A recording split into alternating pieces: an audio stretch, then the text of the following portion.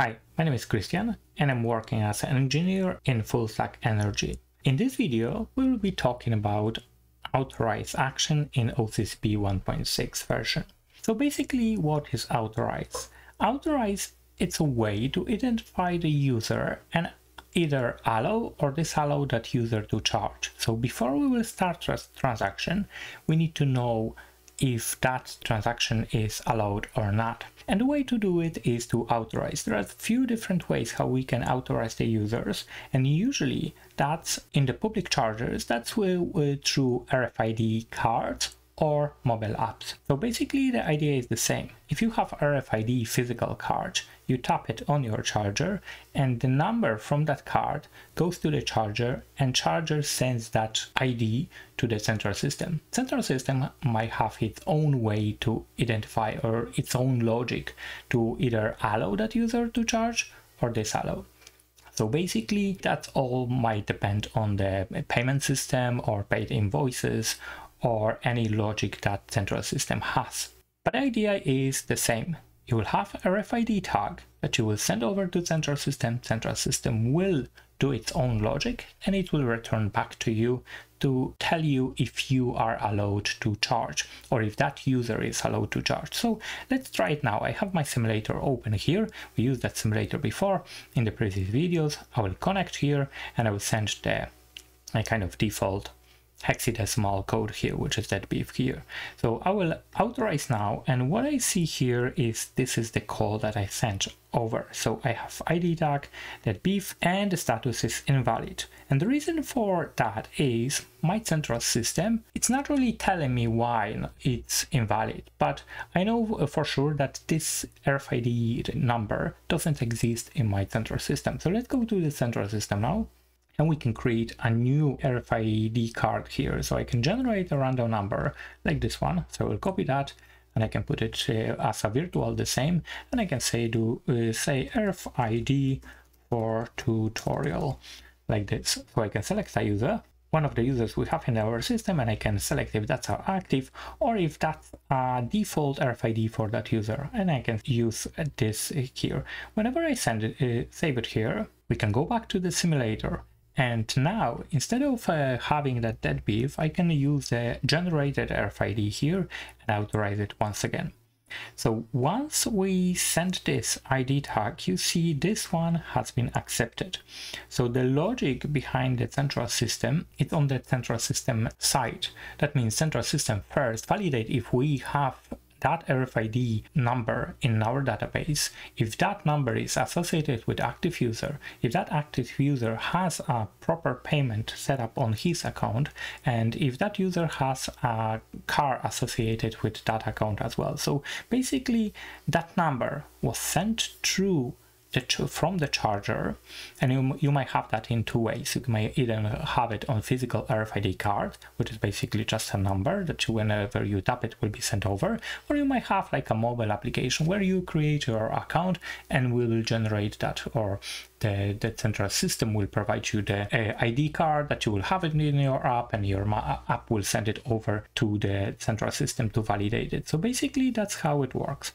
We send over a request with some ID tag, and then we can have it either invalid or accepted. This is how it works in our setup with our simulator and our charge complete central system.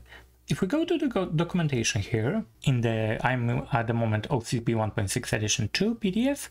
If we scroll down, we have one of the methods here is authorize. So I can click on that and I can read about the authorization here. So basically you send out authorization request with ID tag, and then you get back ID tag info. To see the details of this, we can click on authorize request. You can read more about this here. The things what we need to send is the authorize request. And actually there is only one thing that we send. It's ID tag, and it's the type of ID token, and this is actually required. So we need to send that. So going back to my simulator,